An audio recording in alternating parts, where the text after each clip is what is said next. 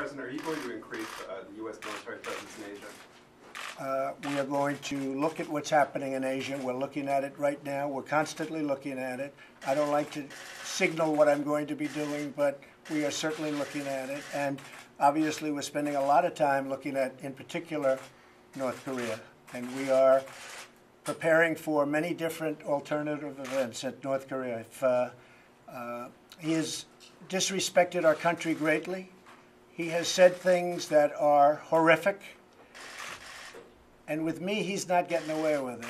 He got away with it for a long time between him and his family. He's not getting away with it. It's a whole new ballgame. And he's not going to be saying those things, and he's certainly not going to be doing those things. I read about we're in Guam by August 15th.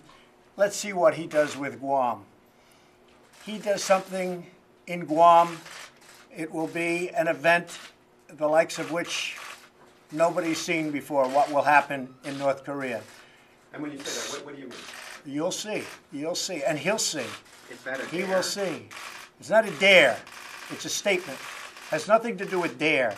That's a statement. He's not going to go around threatening Guam, and he's not going to threaten the United States, and he's not going to threaten Japan, and he's not going to threaten South Korea. No, that's not a dare, as you say. That is a statement of fact.